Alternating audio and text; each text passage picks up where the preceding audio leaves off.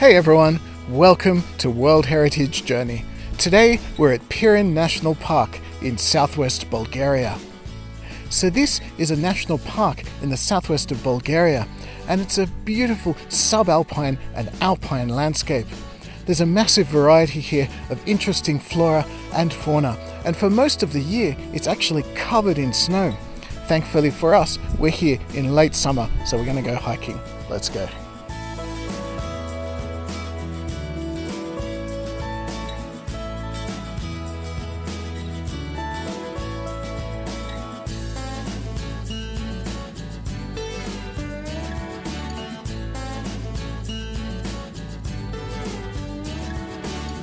So behind me you can see one of the glacier lakes that's up here in the national park, and it's a fantastic reminder of exactly how all of the mountains were formed here, though there's not actually any glaciers here anymore. Now there's three key vegetation zones here in the national park. There's a coniferous forest, a sub-alpine zone, and then finally the alpine zone. We're at the moment in the sub-alpine zone, where the forest gives way to grasslands, moorlands and low bushes, while of course up in the alpine zone there's basically just no vegetation at all. And we're actually up quite high. We're over 2,000 meters here, and some of the peaks behind me are up near 3,000 meters high. It's a really nice spot.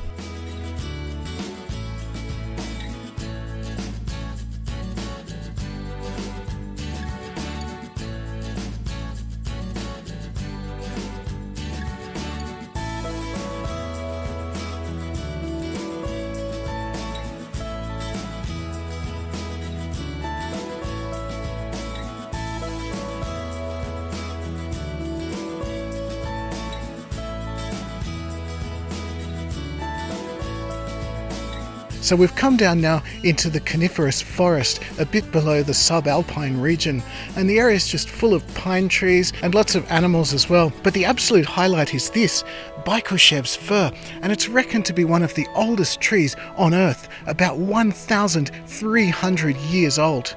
That's just absolutely incredible. It dates right back to around the founding of the First Bulgarian Empire.